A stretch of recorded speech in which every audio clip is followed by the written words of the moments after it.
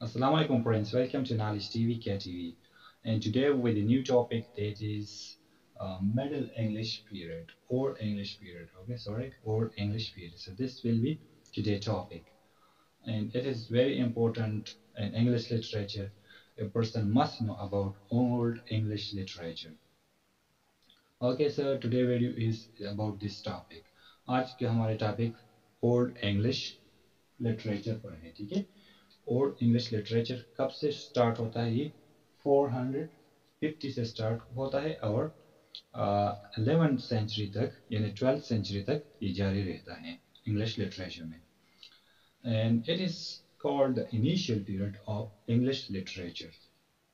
इससे पहले अगर चैनल पे नए हैं तो कानी चैनल को सब्सक्राइब जरूर करें और बेल के आइकन को दबाएं ताकि आपको इस तरह इंग्लिश लिटरेचर के हवाले से, लैंग्विस्टिक के हवाले से एंड इंग्लिश ग्रामर के हवाले से इंपॉर्टेंट वीडियो वक्त पे मिल जाए। So let's take a start from Old English literature. So this period actually started from 5th century and it extended to 12th century. And it is also called the very largest period of English literature because it takes much times in English literature. Century go to this literature. And it is called the earliest form of literature because before this there was no concept of English literature. इससे पहले French literature था, Latin की था, Roman की बहुत ज़्यादा मांग थी। लेकिन जब 5th सेंचुरी स्टार्ट हो गया तो इंग्लिश लिटरेचर की भी नामो निशान आ गई, ठीक है। लोग अब इंटरेस्ट लेते थे कि इंग्लिश लिटरेचर भी कोई चीज़ है। इससे पहले इंग्लिश लिटरेचर की कोई कॉन्सेप्ट नहीं था। So therefore this age is the earliest age of English literature. And many of the poems are periods are pagans, okay? There are pagans, don't believe on the gods. The poem, especially the poets of this age are pagans because they were very they live in tribes and caves, etc. उसी time पर जो लोग थे वो ज़्यादातर pagan थे, they don't believe on God and they live. वो कहाँ रहती थी? ज़्यादातर पहाड़ों में रहती थी, गारों में रहती थी। तो इसी वजह से उसकी कोई कॉन्सेप्ट गॉड के बारे में नहीं था, ठीक है। And in particular Whitsitt and Beowulf is the most famous poem of this age. Okay, ये दो पोएम जो है Beowulf एंड जो Whitsitt है, ठीक है, ये दो बहुत ज़्यादा इम्पोर्टेंट पोएम है इस एज के अंदर। लेकिन इस पोएम्स की जो पोइट है वो एनोनिमस है, इसके कोई पता नहीं कि किसने लिखा है, ठीक है, Beowulf एंड Whitsitt के बारे में। अच्छा, तो बियोल की जो स्टोरी है वो किसके बारे में है? एक बहुत ज़्यादा लंबा पोएम है और about consist of 3182 lines poem है, बहुत ज़्यादा लंबा पोएम है और इसके पोएट जो है एनोनिमस है, ठीक है।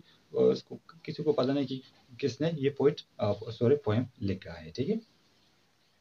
अच्छा, it is a story of a brave young man बियोल। ये एक स्टोरी है।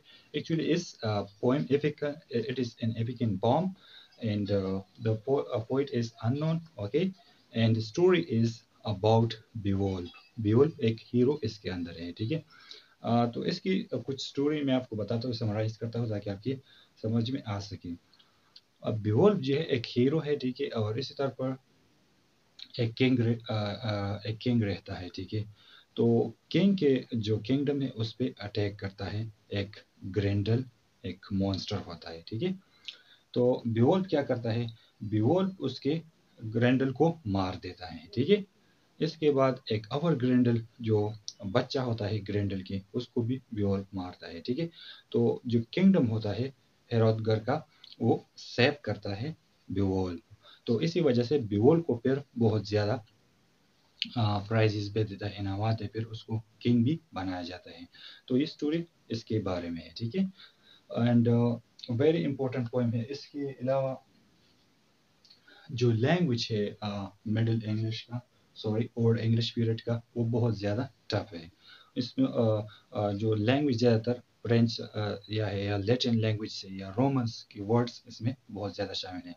तो इसी वजह से उसको समझने में बहुत मुश्किल होता है। एक person can't read it because the old vocabulary, the old pronunciations, and what their sayings they are very difficult to understand because of the old English. Okay, no rhyme in old English. Instead, they use there is no rhyme in the poems of especially in the vowel. Rhyming इसमें कोई भी नहीं है और ज़्यादातर alliteration का बहुत ज़्यादा यूज़ किया है. Consonant sound की जो repetition होते हैं ज़्यादा बहुत ज़्यादा इस poems में इस्तेमाल किया है. Rhyming का concept वहाँ पर नहीं था. ठीक है, इसी टाइम पर जो old English literature था. अच्छा, इस एज की कुछ और पोइम्स भी हैं. ठीक है, नंबर पास है जीनिसिस A and जीनिसिस B and apart from this exodus. ये भी इस एज का बहुत ज़्यादा इम्पोर्टेंट एंड फेमस पोइम है. अच्छा, इस एज में दो और पोइट भी शामिल है. वो बहुत ज़्यादा मशहूर है. ठीक है, उसकी जो पोइट्री है उसने जो लिखा है उसको बारे में. अच्छा, तो of this age there are two very important poets, that is Samuel and Cadman. Okay, these are the two most important poet of this age.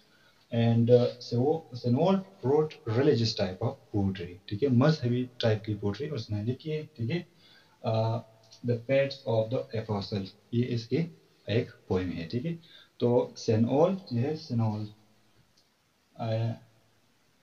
सेनोल, if I'm mispronounce it, so my comment here. एक सेनोल पे या निवोल पे. ठीक है, you can comment here in the comment section that may I pronounce it okay or not. This is also I'm confused a little bit about it. So he was a religious poet and wrote many poems and about religious मजहबी poetry इसने की है. जो important poem है उसकी वो क्या है, the fate of the apostles. This is his poem religious poetry. Apart from this, Cadman is a famous for his hymn. Hymn के बारे में बहुत ज़्यादा मशहूर है. ठीक है, हाइम पोट्री उसने कैडमन ने किया है. इसके एक अलावा एक और बहुत ज़्यादा important writer pros writer of this as is Alfred. Alfred here. Alfred enriched Old English prose with his translation, especially ecclesiastical. जो translation के हवाले से है, बीडी की ecclesiastical जो ये भी एक मजहबी type of writing है. ठीक है, उसने translate की है. तो इस एज में एल्फ्रेड भी बहुत ज़्यादा एक important writer माना जाता है. ठीक है, जो एल्फ्रेड है especially in the translation section in the prose sections they are very famous. अच्छा, इसके अलावा एल्फ्रिक is another important prose writer. एल्फ्रिक ये भी एक बहुत ज़्यादा important writer है इस एज के अंदर and he is famous for grammar. Grammar के लिहाज से वो बहुत ज़्यादा important माना जाता है एल्फ्रिक जो है.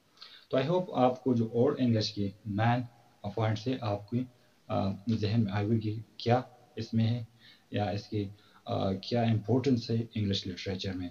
इंशाल्लाह इस एज में कुछ और चीज़ें भी हैं वो मैं सेपरेट वीडियोस इस पर बनाऊंगा ताकि आपको आसानी हो सके. ठीक है, तो सिर्फ आपने ये भी जहन में रखना है कि जो बिवोल स्टोरी है इस एज का बहुत ज़्यादा इम्पोर्टेंट वर्क है.